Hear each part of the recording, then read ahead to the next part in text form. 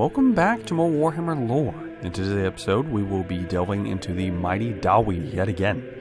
This time, however, focused primarily on their army and fighting tactics, as well as their inclusion in Total War Warhammer 1 and now Total War Warhammer 2. All the information from this video will be taken from the latest Warhammer Fantasy Army books, the Warhammer Fantasy Roleplay, and the Warhammer Fantasy novels. So that is all the source material.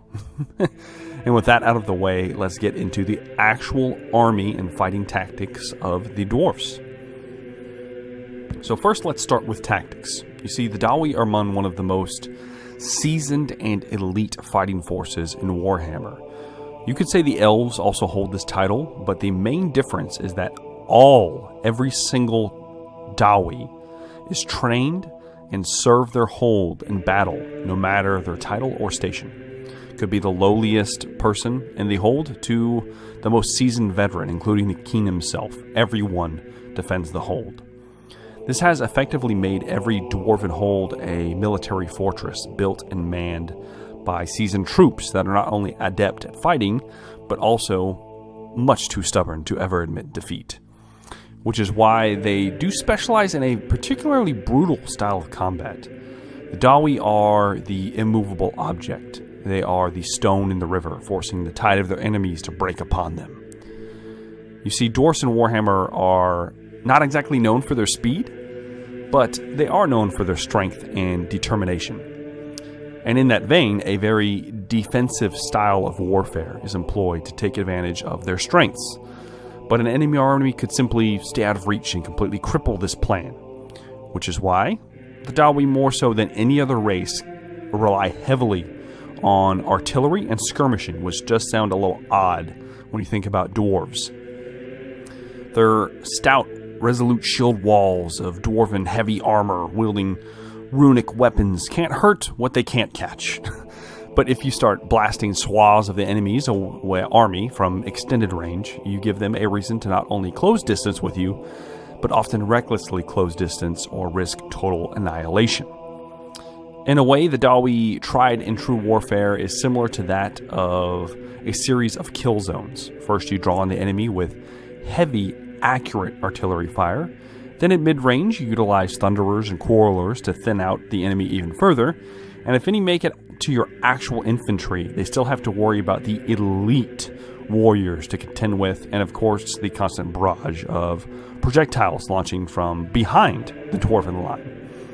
In a way, it is a war of attrition, and the dwarves hold all the best cards when they can force the enemy to fight on their own terms.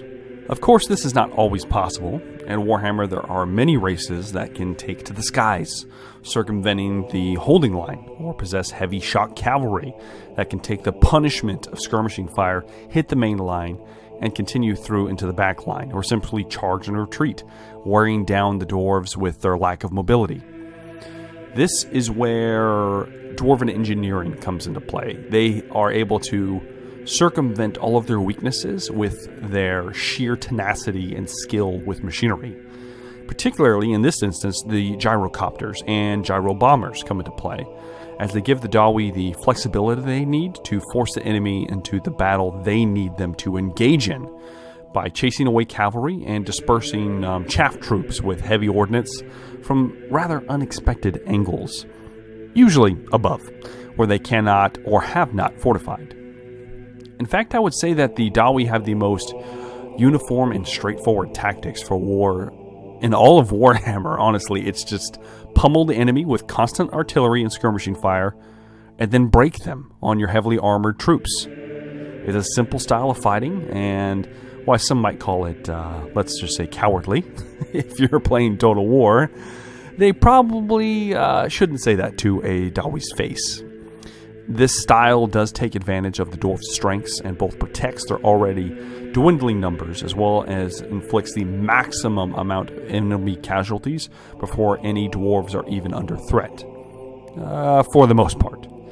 Now, of course, there are exceptions to this with factions that possess the same amount of artillery, and these battles typically devolve into counter battery fire until one side loses the advantage and is enforced to engage. Which I would give the Dawi an advantage in close quarters combat over almost every race, bearing a few of the more exotic enemies, let's just call them that. And of course the Dawi distant kin in the Chaos Dwarfs, which have not yet made it into Total War, but they would definitely give the standard dwarfs a run for their money. But enough about tactics and strategy, let's get into the actual army of the Kerez-Angkor, starting with the infantry. And I will be basically taking passages from the army books here, reading them aloud, and then adding to it with bits of lore and things like that that I've come away with, as well as making comparisons to Total War Warhammer. And what better place to start than with the standard Dwarven infantry? Specifically, Dwarf Warriors, which are the most common frontline infantry in all of the holds. They form the overall bulk of most dwarf armies. In times of war, the leaders of the clan call the muster of any dwarfs old enough to fight to form together into regiments. Most of the individuals that will answer the call to arms are craftsmen of some sort, stone carvers, brewers, minters, and the like. But once they don their well-forged mail, put on their steel helm, and heft an axe in hand, they leave behind the artisan, turning that same industrious nature to their other calling: warfare. Dwarfs make formidable fighters. They are strong and extremely resilient, broad of shoulder and wide of girth. Although they are by no means quick, they are physically robust and can maintain a steady plodding pace, marching for days on end despite being loaded down by burdens and heavy mail. When they charge into battle, the momentum generated by their wide, armor-clad bodies is remarkable. Hitting the foe with resounding force, they have broken many enemy battle lines this way, splintering elven phalanxes, carving through orc formations, and hacking apart the great masses of Skaven that make up their verminous armies. Dwarf warriors are the bulk of the Dawi line, and they are known to actually be a very formidable force even against more elite troops, as Dawi are natural-born warriors, as we just heard. Meaning that dwarf warriors pose a significant threat to any army that wants to engage in melee combat. As what is most armies would be a standard holding force in the dwarf army is something more akin to a mid to high tier infantry of other races, meaning the dwarf warriors can punch well above what their supposed weight class should be. Though, in a way, all dwarven units come in limited numbers and are expensive, much like the elves. They have a similar number count in Total War, that is, and it would be a similar idea in the lore and how the tabletop is supposed to work, as they are considered a dwindling race and their equipment is far superior to the average run-of-the-mill Empire soldier. Speaking of gear, in most holds, despite some of the extremely wealthy ones, armor and weaponry is expected to be furnished by the individual dwarf or their family, which kind of makes dwarf warriors almost like state troops, but of a much higher caliber. And for the most part, this isn't a problem, as wearing the armor of your ancestors ties you in a way to their style of worship that they already possess. In Total War, we get two variants of dwarf warriors: the standard axe and shield, and a two-handed great axe version. The shielded version is excellent against low to mid-tier infantry that isn't heavily armored and will trade with even some elite troops that don't have very heavy armor as well.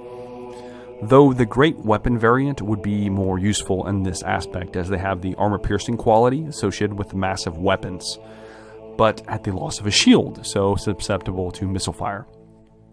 Though it should be noted that even the unshielded dwarf warriors have some of the highest armor for a regular infantry in the game, period.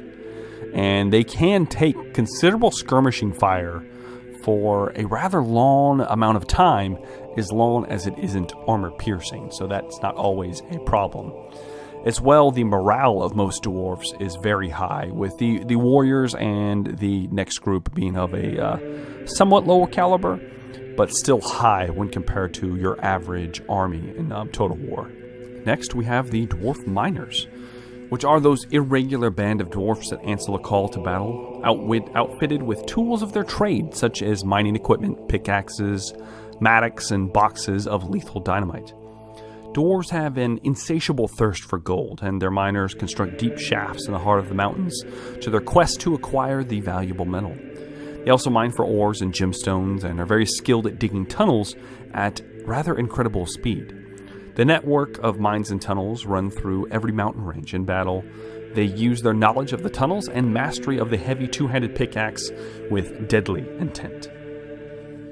Miners are an interesting unit in the dwarf roster, as they are not as combat effective as your standard dwarf warrior, but at least in tabletop they were excellent at helping to spring an unexpected ambush, as they could literally come from anywhere on the table. Of course, there are constraints in Total War for that, but they do have the vanguard deployment option. Of course, being dwarfs, they don't exactly move fast, but they can surprise an enemy unit tunneling under the battlefield, and harrying an enemy artillery crew, for example, is something unexpected from the Dawi normally, which makes them an effective unit when used properly. With that being said, in Total War, miners are not exactly a great unit, but the other variant we get with blasting charges are much more effective in your average combat scenario. And both of these do exist in the tabletop, and of course then some.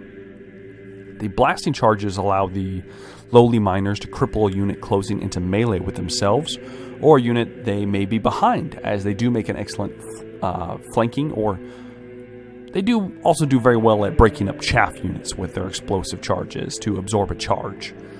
Though with their price tag, they are not intended as chaff themselves, even if they are often used as such, especially in multiplayer.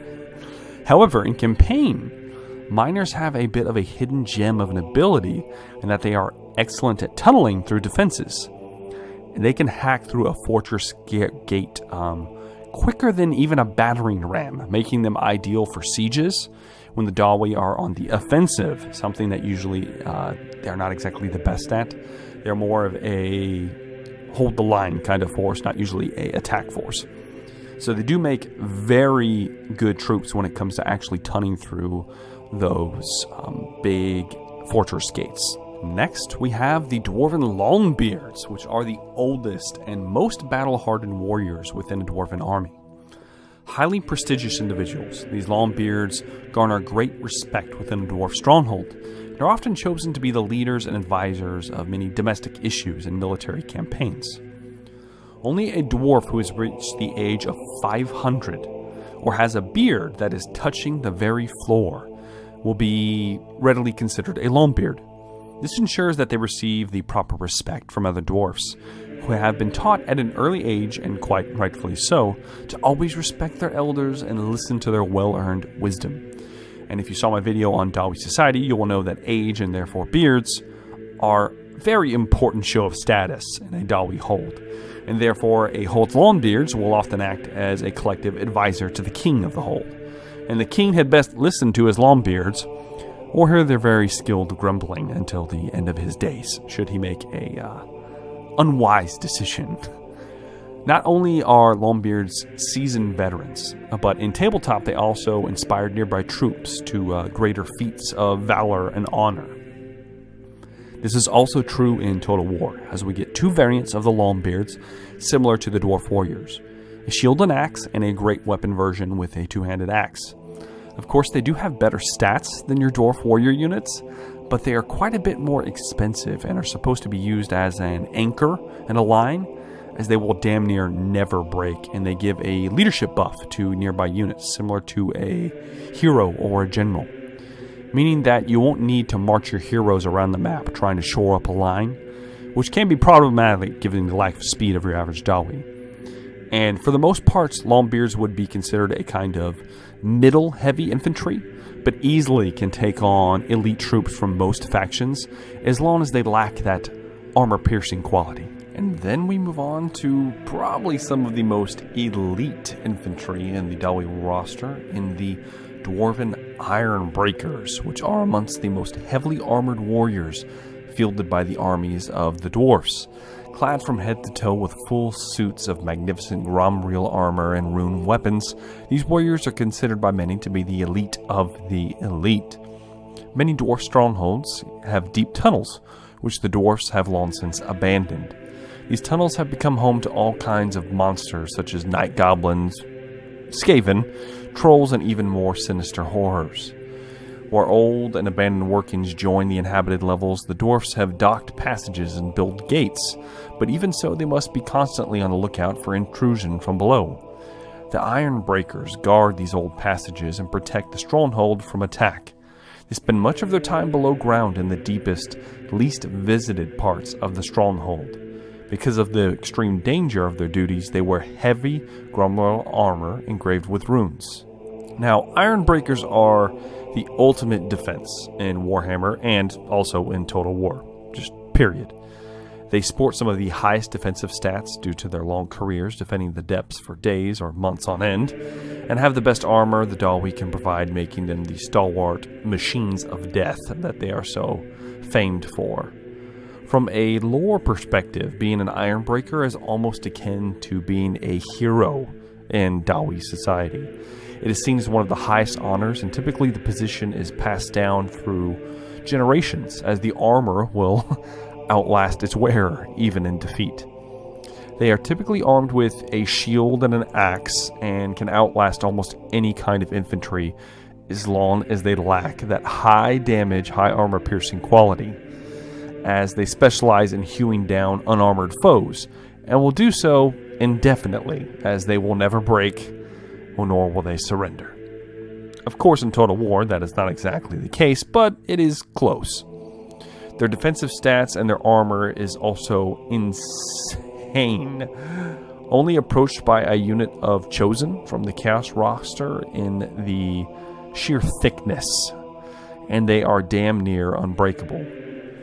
They are utilized as an immovable object, and as an added bonus in Total War, they also have blasting charges they unleash as enemies close in to melee with them, very similar to the miners, making them even more effective at hewing chaff and holding key points of a line until you can rally forces to aid them. Though, with them being the elite of the elite, they also have the elite of the elite price sticker. So they are rather expensive units to field.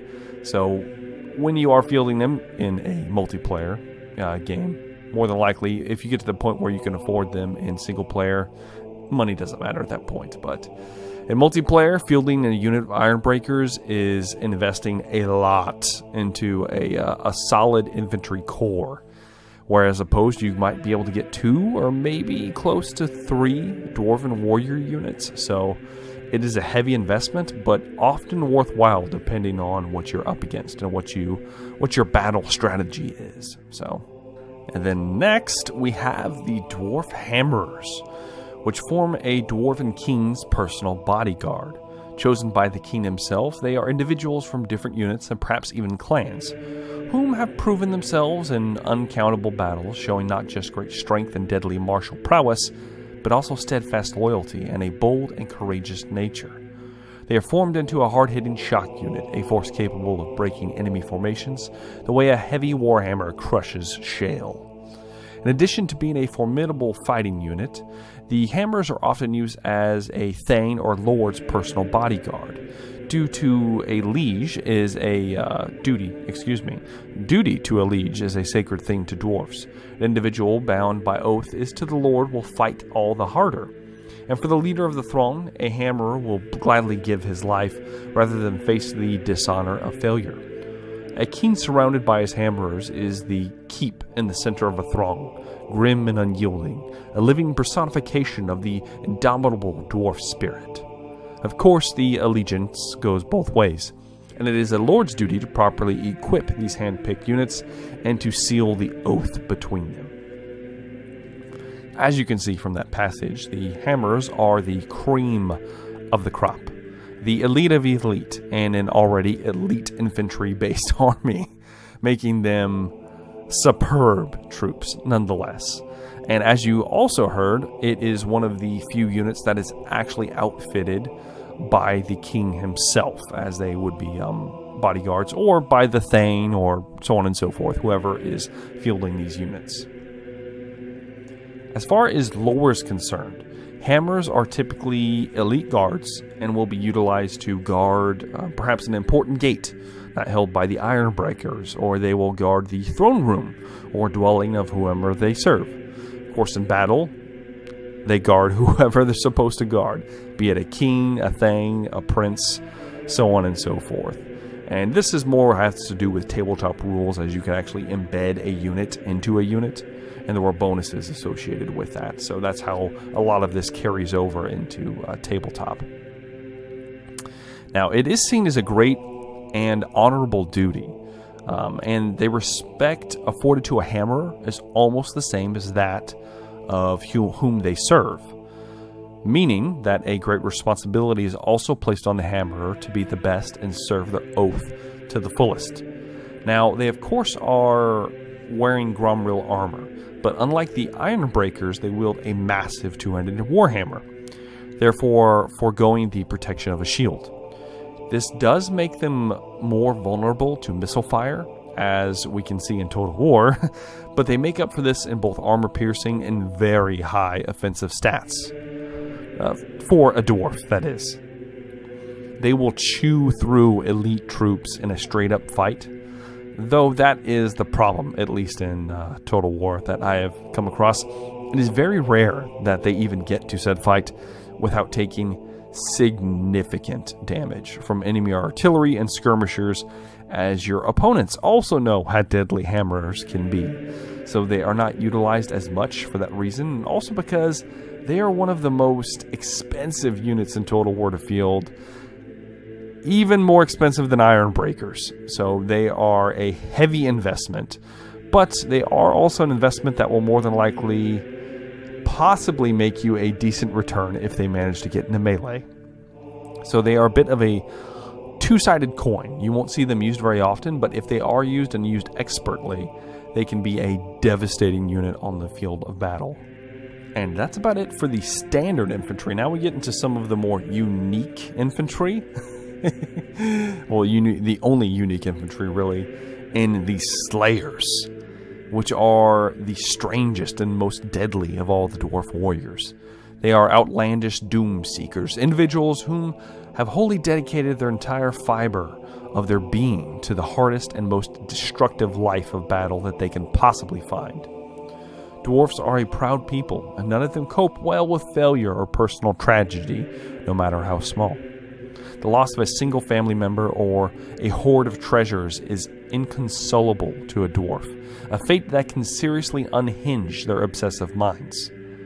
Eventually, these burdens become far too heavy to bear, and a dwarf would eventually snap, making him forswear the fellowship and comforts of family, clan, and hold, opting instead for a life of self-imposed exile, having broken ties with everything that they once held dear.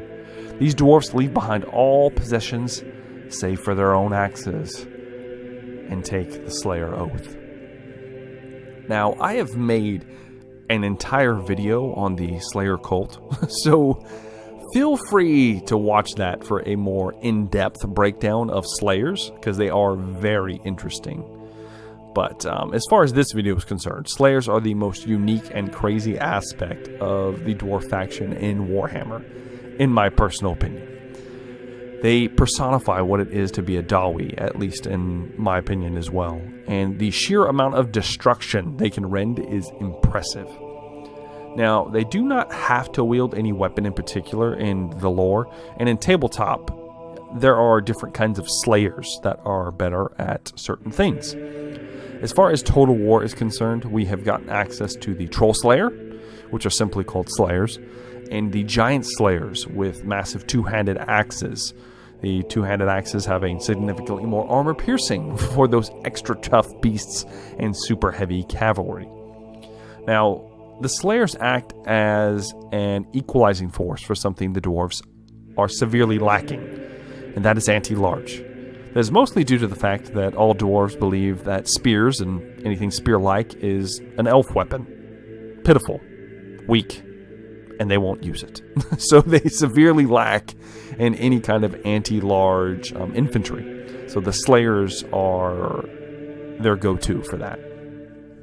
Sure, they have artillery and skirmishers for days, which can work, But when a large monstrosity or heavy cavalry unit actually makes it to the Dawi line, casualties can be significant. In fact, it is one of the dwarf's biggest weaknesses, is the lack of stopping power when it comes to large entities. Chariots can run ridiculous amounts of casualties up against dwarves, as whereas super heavy cavalry and of course something like a giant or a dragon, which is why the Almighty Slayers are both fast for a dwarf and are the only unit that deals anti-large damage, and they do it rather well as they have a fairly high model count and of course a fairly high rate of damage. But on the flip side, they are, bare-skinned. There's no armor whatsoever, which is highly unusual for dwarfs, obviously.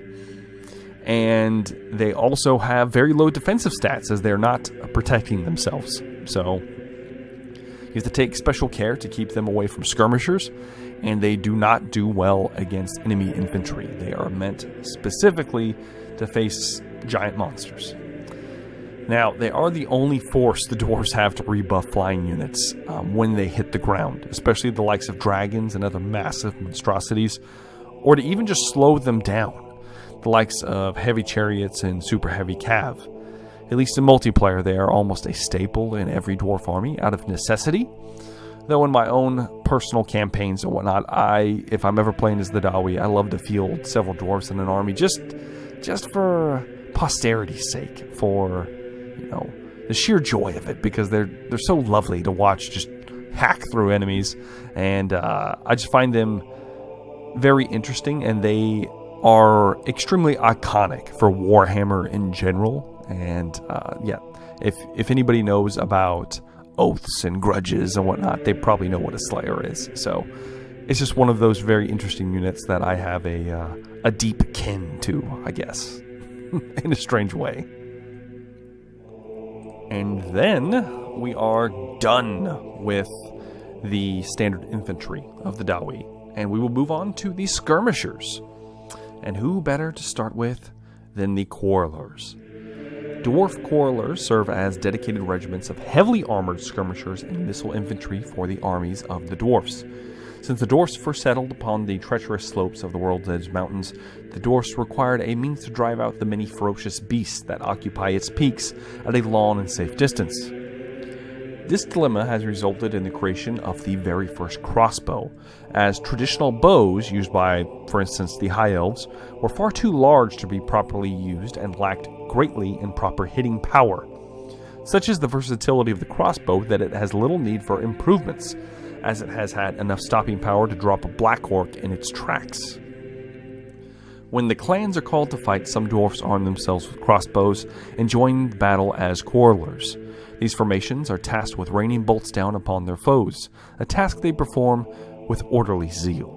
Quarrelers seek to thin down the enemy's ranks, punish units attempting to outflank their own forces, and engage in ranged duels with foes' missile-armed troops. As you can see, the Quarrelers is a unit of heavily armor-piercing, shielded, ranged death dealers. And yes, they are all of those in one. They are extremely important to the dwarfs as they allow them to shoot over the top of their front lines without risking any friendly fire. Not only that, but they can outlast almost any enemy skirmishers, even those that by all rights should outclass them, simply from their high armor and the heavy shields that they wield even while firing. The only thing that might even come close would be dark shards from the Dark Elf roster. Now, in Total War, these are your go-to skirmishing unit. They are relatively cheap, and unlike most skirmishing units, Dwarf Quarrelers will actually hold their own in melee, with stats similar to that of Dwarf Warriors. And yes, that makes them extremely difficult to deal with when opposing the dwarves. Which means that even if you do manage to get a fast light cavalry unit into the back lines, there is exactly no guarantee that they won't get beat down in hand-to-hand combat with Quarrelers, even without the aid of any other nearby units. So they are a very dangerous and unique unit in Total War, as they can easily defend themselves, and they are extremely devastating at range. So they're very unique in that aspect. And then we move on to the Thunderers.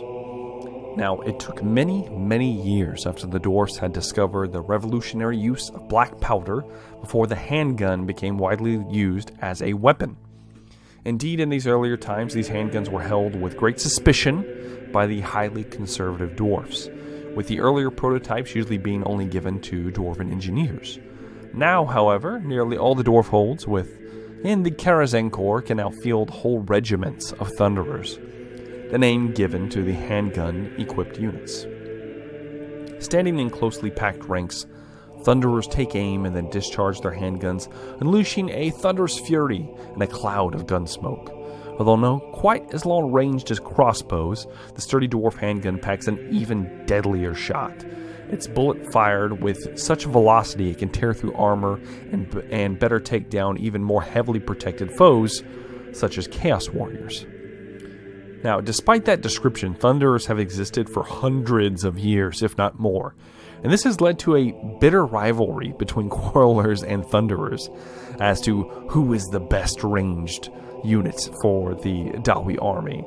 It never goes so far as to actual, outright bloody murder between the two, but a few tavern brawls have broken out regardless of happenstance. Thunderers are a high damage, very high armor piercing skirmishing unit, though the drawback is the reload speed. However, them being stalwart Dawi, they are much more efficient than your average Empire handgunner, and can easily fire up until they are literally engaged in melee. And much like the Quarrelers, they also are decent fighters in melee. In Total War, they serve the exact same purpose as they would in Tabletop, and also as Quarrelers this time, with a more armor-piercing emphasis than the Quarrelers, that is. However, they are shooting handguns. They shoot in a straight line, and that has been a severe problem in Total War for quite some time. They've had issues with them not shooting over the tops of troops, even though they have clear line of sight. And so that has led to them being a touchy unit, a very micro-intensive unit because of the lack of fire, unless you're going up against a army that consists of large monstrosities, in which case you won't have to worry about shooting over your troops when you can literally just shoot above them, and that seems to work fine. But other than that, Thunderers and Quarrelers are relatively similar. And the next unit is actually one of my favorites, in the Rangers, that are the long-ranged eyes and ears of most dwarf settlements. They patrol far from safety of the hold, often spending long periods out in the wilderness, keeping watch on the dwarfs' many enemies and tracking dangerous beasts. The Rangers are the unsung heroes of the Karazhan Corps. They often go completely unappreciated, and they are very good at what they do. And what they do is not very nice. That was a little joke for me. But seriously, Rangers are the eyes and ears of the holds, and they indiscriminately protect Dawi and the Karazhan Corps at large. They are often employed by a particular hold, but similar to any Dawi, they are loyal to their people as a whole before their individual holds. Though these dwarfs are seen as strange, as they spend the majority of their lives above ground, and that is just not natural for a dwarf. It goes against their very nature. So they are seen with high suspicion and not given the respect that they honestly do deserve, even though they have one of the most important jobs.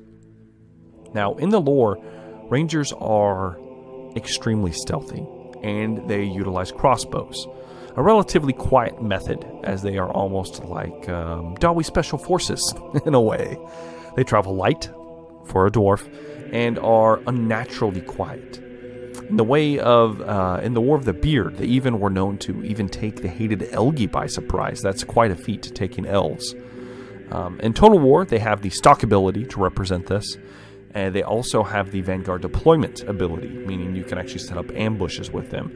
Though they are quicker than your average dwarf, they're still dwarfs. They're not exactly sprinters. So they require a bit of finesse if you're trying to spring a very thorough ambush, that is, if you don't want to just take someone by surprise. Now, we do get 3 variants, actually, in Total War. We get a variant, just standard variant with crossbows. Then we get a variant with throwing axes, which is high armor piercing damage. Much shorter range, but high armor piercing damage, which is very interesting. And then we also get a hold of the mythical Bugman's Rangers, which are essentially crossbow units, the same kind of as the regular Rangers with crossbows. But they also have a kind of regeneration effect as they take damage. And they are also very decent in melee, more so than the average Ranger. Though it should be said that pretty much all of the Dwarven units outside of artillery are very good in melee. In fact, the Rangers are in a very unique place, as the Dawi are not usually known as stealthy and can often surprise an enemy. Though they are not exactly the fastest, they are probably the most vulnerable of all of the foot-slogging units that represent the Dawi, outside of course, artillery, due to their lack of armor, as they don't wear as much heavy armor as the average dwarf. Of course, they are a very interesting unit to me. I find them fascinating. But enough about them. Let's move on to one even more strange and even more iconic, in my opinion, in the Iron Drakes. The creation of the Drake gun came out when the bitter underground wars that the dwarves fought daily had begun to evolve into a new level of intensity, as their enemies began to discover diabolical ways to break a stronghold's already formidable defenses. However, the dwarf's stout defiance and powerful rune weapons and armor have turned back the dark tide time and time again. Beaten yet unbroken, their enemies have adapted. In response to the heavily armored Iron Breakers, the Skaven have developed teams of warp fire throwers or globadiers as a countermeasure, whilst the Night Goblins send in mobs of fanatics or trolls to punch a hole in their lines. For the dwarfs, this was a war of attrition, and it was costing far too many lives to continue. In response, the dwarf engineers of Zufbar invented new weapons that can deter these countermeasures with blazing efficiency. The Drake gun was one such invention, a weapon so powerful that once it is fired, the entire tunnelway will be lit with alchemical fire that will burn for many hours afterwards. Such a weapon allowed the Iron Breakers to cut off key positions within the tunnels beneath a hold from a much more superior threat, such as an onrushing charge of enraged mongrel squids, or a whole battalion of heavily armored storm vermin. Iron Breakers who showed an aptitude with the Drake gun were further trained and formed into new units. When first used, even the Gromril armor of the Iron Breakers struggled to protect the user against the intense heat generated by the weapon. In response, runesmiths have begun to imbue new armor suits with runes of protection against extreme heat, enabling these Iron Breakers to endure the heat of their own weapons and those warp fire throwers sent by the Skavens. And they also developed beard armor, which is awesome, to say the least. Iron Drakes are a very new development as far as war is concerned, though their alchemical fire in the lore dates back to the War of the Beard, at least a version of it. As you can see, the Iron Drakes are actually Iron Breakers and are paired with them. This is not exactly the case for Total War, as they don't have a lot of paired units in that way, but they are their own unit, and a bit of an odd one. The problem is the range and the line of sight, much similar to the issue that we have with any handgun unit. Now, it is much better in Total War Warhammer 2 than it was in the original Total War, but they are still extremely expensive and often only have a very limited niche when fighting factions that are either going to swamp you with chaff that you can burn away with essentially napalm, or have a vulnerability to fire, such as any of the Vampire Count units.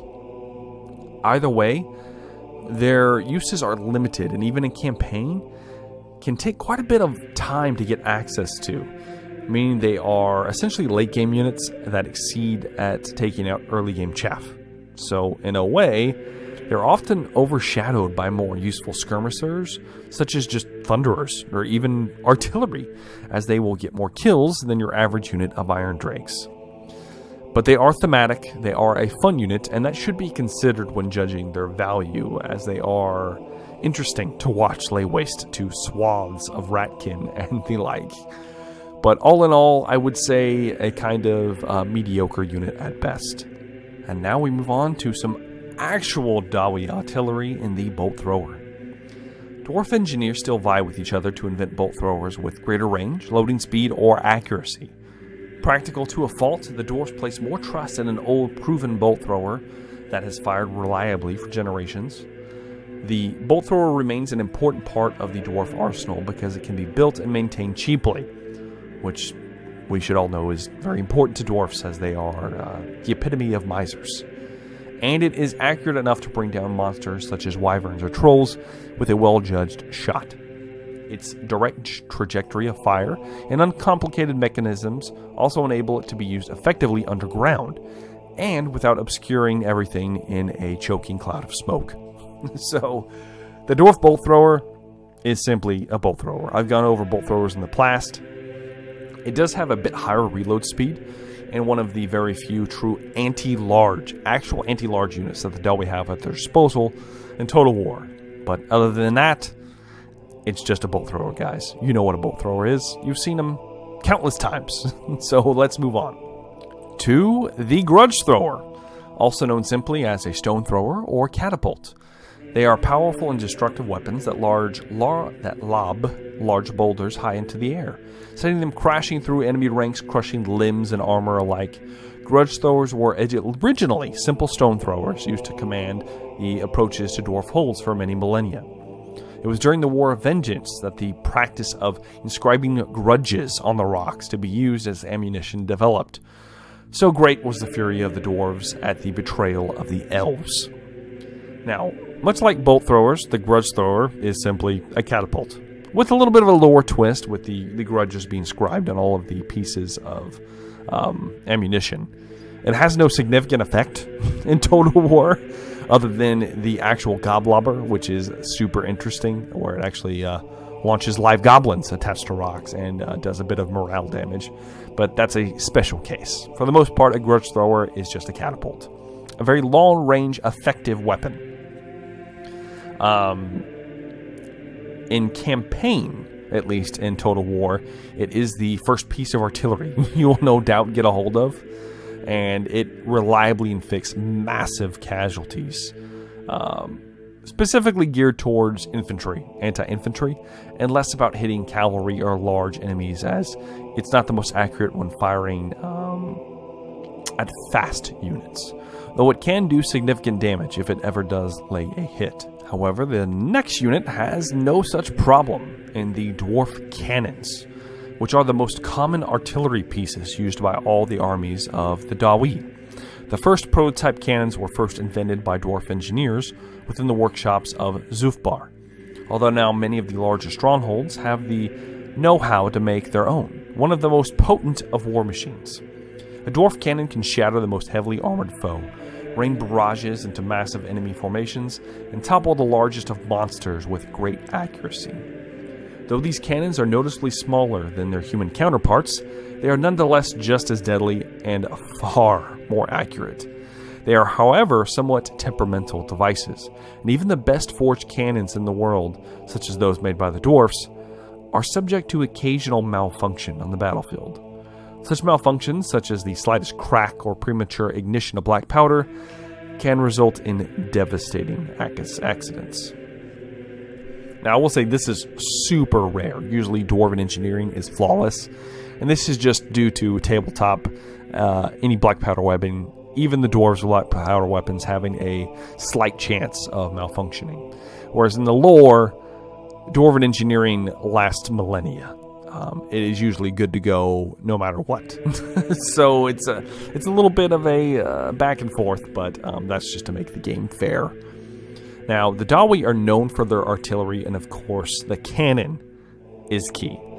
In Total War, cannons are extremely long-range, armor-piercing monstrosities that are excellent at killing large monsters and taking out groups of cavalry. They also don't do too bad against heavily armored infantry, though their prime niche is that of anti-large, so they are much better at hunting down bigger targets. Of course, they can also be used to take out infantry, but their firing arc prevents them from shooting too closely over your own front line.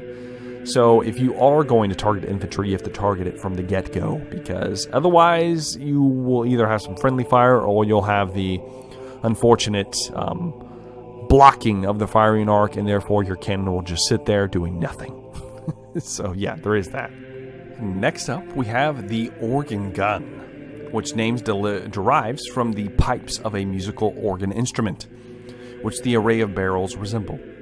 The engineer who first pioneered this machine was a dwarf by the name of Lokri Snerisson. I probably didn't say that properly, but you get the idea. Who invented the very first musical organ instrument. It was then that another dwarf engineer by the name of Durin Kurgensson,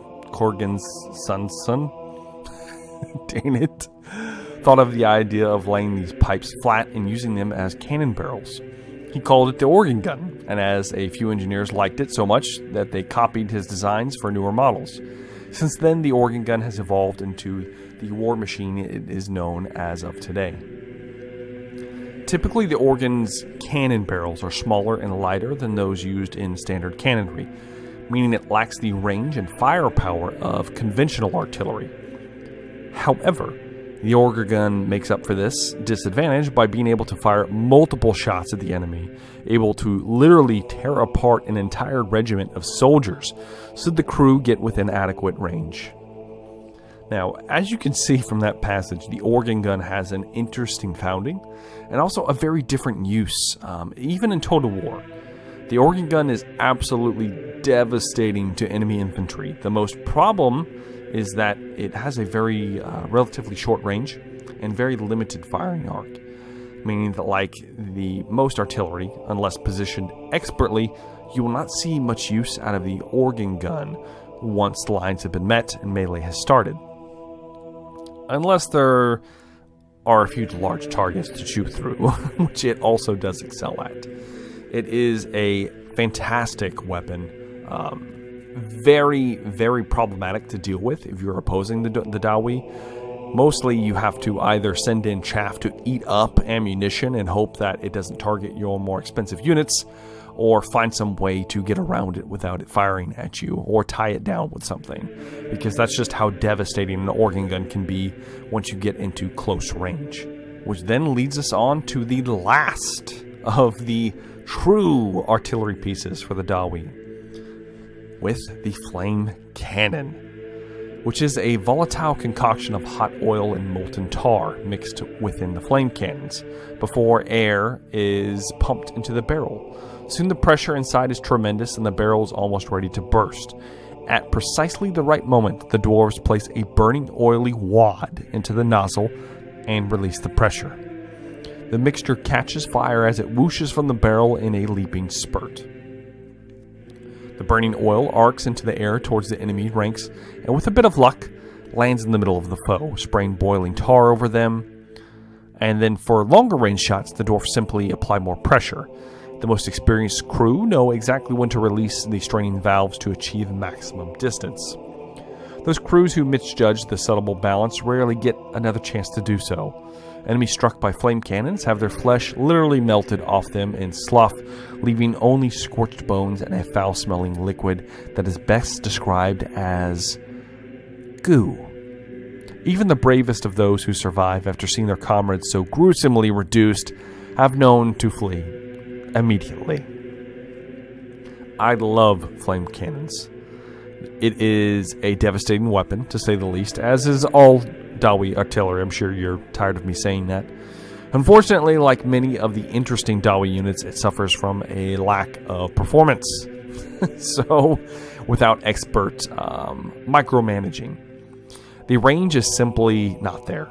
And though the explosion and fire damage are fantastic, the price tag and lack of accuracy make it not exactly worth taking over, let's say, another cannon, or perhaps 2 units of quarrelers. However, much like the Iron Drakes, it can be highly effective in certain matchups and can utterly delete infantry units if the projectile hits just right. It also is very good at taking out enemy skirmishers if they close with your dwarven line. So it does have some uses. It's a very expensive single piece of equipment, and therefore, well, it's not a single piece, excuse me. There's more than one cannon. But it costs so much, it's just a high-value target, and you won't see it that often, is what I'm getting at. It's hard to use because of the limited range, and it will, however, unlike most of their artillery pieces, there are, I've had several cases of massive amounts of friendly fire due to the inaccuracy once enemies get too close to your front line. But enough about the flame cannon. Let's move on to something a little bit more interesting. Technically still kind of artillery-esque.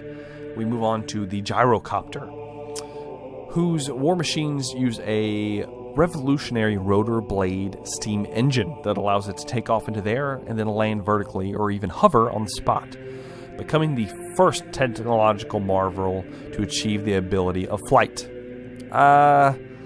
That might be a misnomer because there actually were blimps and something similar in the War of the Beard. So, tit for tat.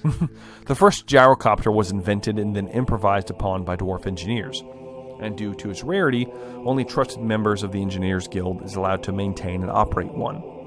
The inventors of this machine were first inspired by observing wild dragons swooping down from mountain ranges.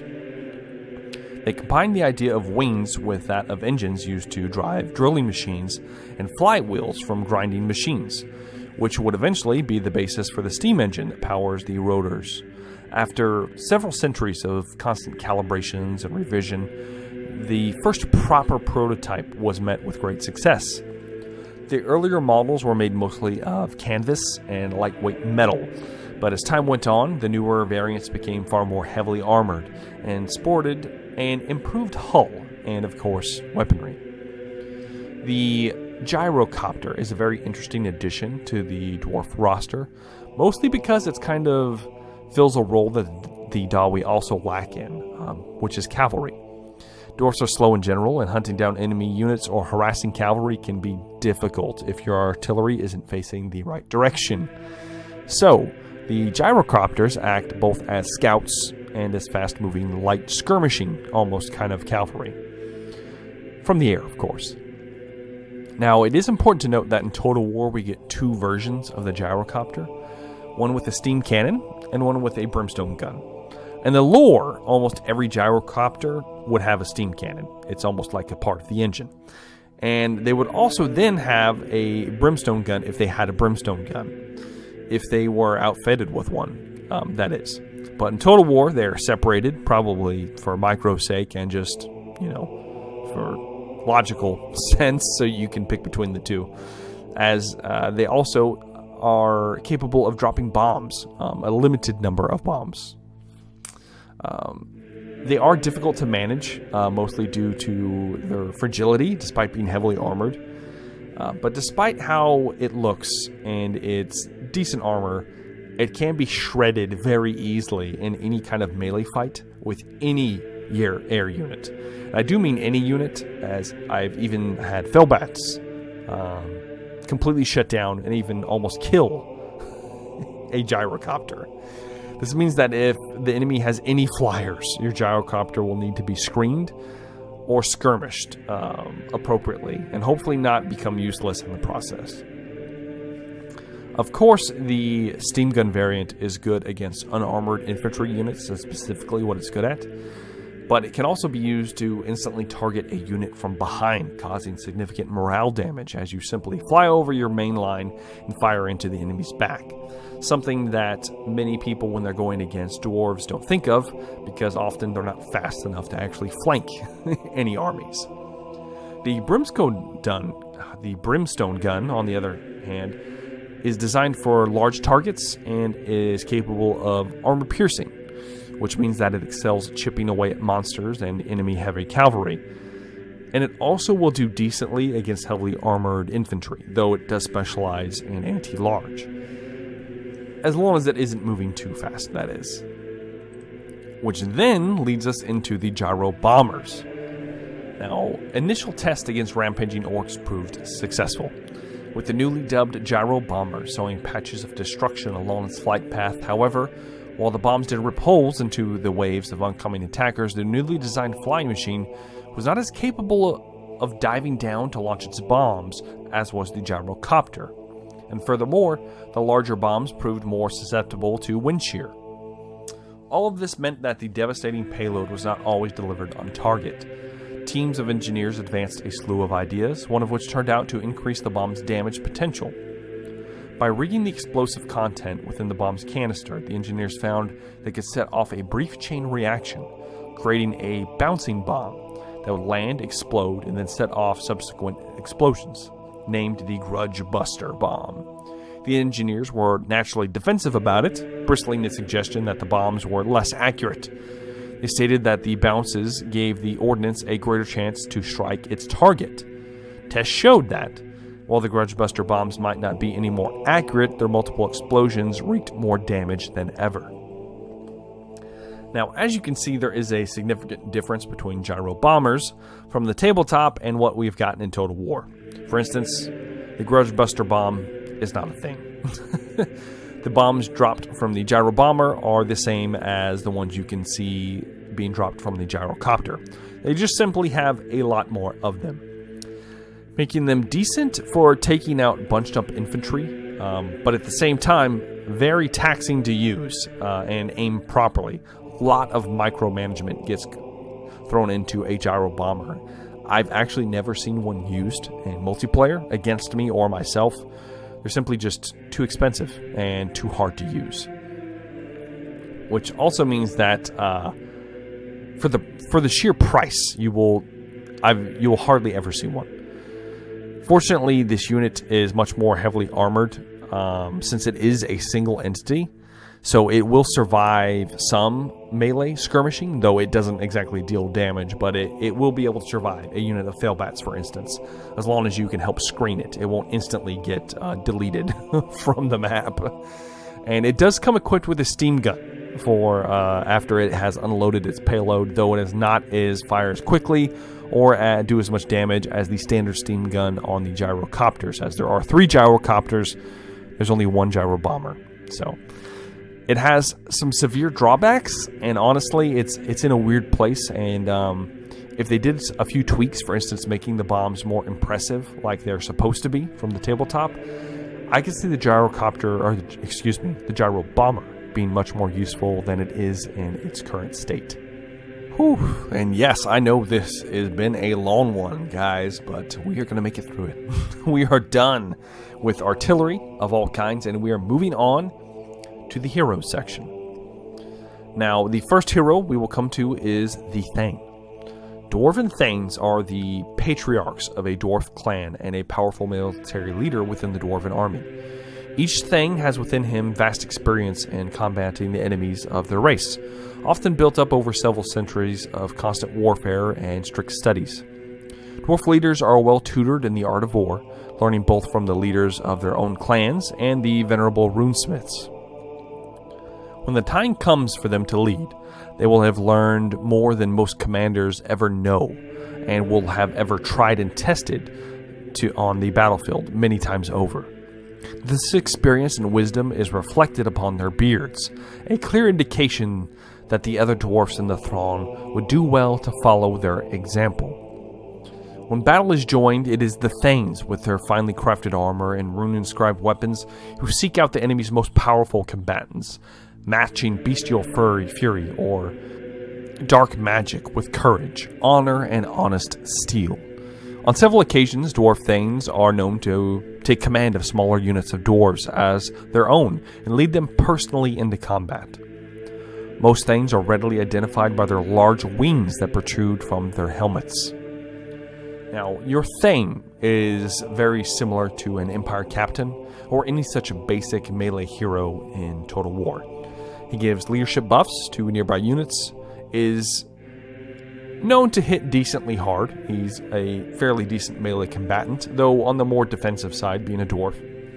A favorite tactic for Dowie to use is to run a Thane ahead of your line and allow the enemy to cluster around them, as their high armor and defensive stats will keep them relatively unharmed from normal infantry, and then pepper the enemy with artillery and skirmishers, because your Thane can take it.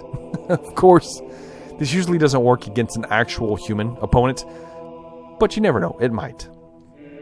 Outside of that, a Thane is good to help brace a falling line, but due to their price and limited use, you will hardly see a Thane in multiplayer. They're pretty much going to be a campaign-only buy, as the next hero is pretty much the only hero you ever see in the Dawi roster in online multiplayer. Which does sadden me a little bit, because I feel like the Thane deserves a little more love than he's getting. However, the runesmiths work spells with their hammercraft, blinding the winds of magic into mighty runes of power. They are a suspicious lot and jealously protect their secrets kept in their anvils and hammers, guarding the knowledge that allows them to make magic items, weapons, armor, rings, and talismans, of greater potency than items wrought by any other mortal race upon the world. Now, I have done an entire video on rune magic and craft, so for more details on runesmiths, feel free to watch that. Now, as far as Total War is concerned, a runesmith is your go-to hero to augment your troops, because the runes they bring are great. You don't get access to magic, and this is the only form of magic, pseudo-magic, the dwarfs are capable of wielding, which can give access to ward saves, extra armor, and even damage enemy units. Plus, they can help anchor a line similar to the Thane, as their melee stats are not exactly half bad. And next we have the Dwarven Engineer. If a dwarf shows a particular aptitude towards machinery, he may be granted an apprenticeship with an engineer's guild, whose duty is to provide the dwarf holds access with the latest of the long line of technological advancements. Most engineers spend much of their time repairing broken components and cursing the shoddy work of the engineer who first constructed it. They are also responsible for the creation of blueprints or schematics for a new potential technology. If the guild thinks a concept is worthy enough, the guild will fund the dwarf with all of the equipment, materials, and help needed. Most inventions never quite take off, but others, such as the legendary gyrocopter, quite literally did. Now, when these dwarfs are called to war, they often employ their services towards a dwarf throng as expert artillerymen, whose main duty is to administrate the well-being of the army's machinery and cannons during combat. On a few occasions, these dwarfs have also been called into service as pilots for gyrocopter squadrons, for only an engineer has the proper knowledge and experience to properly control these machines when taking off. Should these dwarfs be pressed into the front lines, engineers often carry with them an assortment of gadgets and black powder weaponry that they have the potential to devastate an enemy regiment wholesale. They employ their expertise to great effect in combat, shooting blunderbusses, throwing grenades at the enemy, and even calling down artillery bombardments whenever it is needed. In melee, they employ even more explosives or pummel their foes into submission using their engineering spanners and other assorted tools. Now, the Dwarven Engineer in Total War is very similar, and at the same time, not as the version we just heard about in the tabletop. First, they cannot use any gyrocopters, which they should be able to, if we're being honest here. I wish that would be an option at some point. Maybe it will be. And second, they only get access to a more damaging handgun, a Thunderer rifle. No blunderbuss and no explosives. However, they do keep their affinity for artillery and can boost both the reload rate, damage, and amount of ammunition you bring for your cannons or any artillery for that matter, which can make them useful in a few niche builds where there may be counter-artillery battery taking place. But similar to the Thane, for the cost, you will usually never see an engineer outside of campaign, because they are outshined by rune magic, of course. Which does make me a little sad, as there are not many ranged heroes, and the Dwarf Engineer just looks awesome. And by all rights, he should be. But that just isn't the case, as he suffers the aim difficulties of all handguns in Total War, and just is outshined, simply. And that about wraps it up for the heroes, so let's move on to the Lord choices, starting off with the Dwarf Lord. These fell-handed warriors are equipped with the finest arms and armor within his clan, whom have been known to fight at the forefront of the army, inspiring his comrades in the face of overwhelming odds.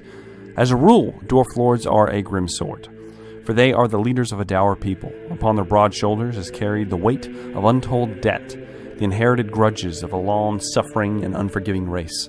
It is their duty to avenge all wrongdoings to their clan, their hold, and their entire race, not just in the present, but also for all time. Every dwarf lord started out as a thane, whom are the patriarchs of a dwarf clan. For a thane to progress and become a dwarf lord, he must be well tutored in the ways of his ancient foes, absorb a great wealth of wisdom, and be a bearer of royal blood. Such wisdom includes being a master of tactics and strategy, learning to wield the armored might of their throngs, as well as they wield an axe and shield. All dwarfs take great pride in their possessions, but none of them than the ruling class. Not only is a dwarf lord a potential candidate as the next king of a Karak, since he is bearer of royal blood, he is also, depending on wealth or clan, be equipped with some of the mightiest runic weapons and armor around.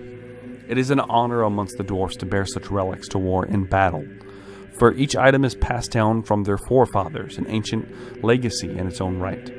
Covered in runes and bristling with arcane might, each of the dwarf hold's relics have a long history of great deeds and great feats. You heard the majority of what sets apart a dwarf lord from a thane, and in Total War it is not much, actually. In fact, you will almost never see a dwarf lord in multiplayer, similar to the thane, because the next commander is always used, if not a legendary lord. Now, I would also like to note that there is also a dwarf king listed in the army book, whom stats and principles are the same. Their difference is negligible as the dwarf lord. So I'm kind of lumping them together, as the difference is so minute when it comes to actual combat. Though many of your legendary lords would actually fall under the banner of king, and in the lore, even the kings of small Karaks would be considered almost legendary in a way, or at least heroes at a minimum. In Total War, your dwarf lord is your standard melee general. No outstanding features, unfortunately, and hopefully maybe someday there will be something added to maybe differentiate different types of melee lords, but as of right now, it's just the standard one lord lore choice, and it is unfortunately rather bland. The next lord choice, however, is the Rune Lord. Now, the Rune Lords are the greatest of the runesmiths. A Rune Lord candidate may only be promoted with the death of an existing Rune Lord, so the position is highly coveted and contested. Among the dwarfs, Rune Lords are equals to kings, and so they move through dwarf society as some of its most esteemed members. A few Rune Lords withdraw from the world, sequestering themselves away to learn the deeper secrets of the Master Runes, and perhaps create a few of their own, further diminishing their numbers as their names become legend. Similar in every way to runesmiths, a Rune Lord is the next step in fame and glory for a runesmith. In Total War, they are simply bigger, better runesmiths, and the only lord you will see outside of a legendary lord. They also are the only Dawi to get a mount in a kind of Dawi palanquin, where they are head aloft by stalwart dwarfs as they sit upon their anvils of doom, which I suppose CA has tried to kind of implement with their buffed up stats, but the look of the anvil is not exactly what I was suspecting, as it looks almost just like a Dawi palanquin, similar to the Throne of Power Thorgrim sits upon, which is a shame, as I think they could have been so much more. Also not included is the sheer magnitude of these items, that they have been known to literally, in the lore, rip the earth asunder. And I would love to see something like this added, hopefully in the next game, or with a DLC of some kind, to further instill the power of the Anvils of Doom. They're supposed to be massive, impressive weapons, and maybe even overhaul of their look might be needed, in my own personal opinion. But they are your standard lord choice that you will see in multiplayer outside of the legendary lords. You'll always see these guys that give too many buffs to your army, making them stronger, hit harder, do fire damage, have ward saves, just all kinds of things that they're pretty much a no-brainer pick, unfortunately. And the last of our lord choices is the Master Engineer. Dwarf Master Engineers are the greatest and most intellectual individuals the Engineers Guild has to offer. Given the number of war machines with which the dwarfs can equip themselves, it is not surprising to find members of the Engineers Guild accompanying a throng to battle. To most master engineers, this field work is tiresome. It takes them away from their forges and workshops and shows them firsthand how their beloved engines of destruction are dragged into position, dented by enemy shot, and invariably aimed in a manner not as fully optimized as would be ideal. Now, unfortunately, we did not receive these generals as options for Total War as of yet. Though if they were included, they would certainly need a rework, as the current engineer, as I stated previously, is all but useless outside of buffs for artillery and skirmishers. I would love to see different ranged options and the ability to make a gyrocopter or gyro bomber and turn it into a monster on the battlefield as the master engineer inhabits it, just making it better in every way. But I have little hope of ever seeing them unless a rework of the engineer takes place. Then possibly the Dawi will get a little love in that matter. But other than that, that wraps it up for the official army list. We are not missing very many units from the official tabletop roster. There are a couple lore units you might be able to stifle in, but for the most part, CA has done an excellent job of including all of the units from the Dwarven roster. The Dawi are one of my personal favorite armies in Total War. I know that might be sacrilege or heresy to some of you, but in the original game, they were one of my favorite races to play just because I love artillery. And I've probably gushed plenty over the Dwarven artillery and whatnot. And this has already been a long video, so let's go ahead and start wrapping this up, guys. Down in the comment section, make sure to tell me what's your favorite army.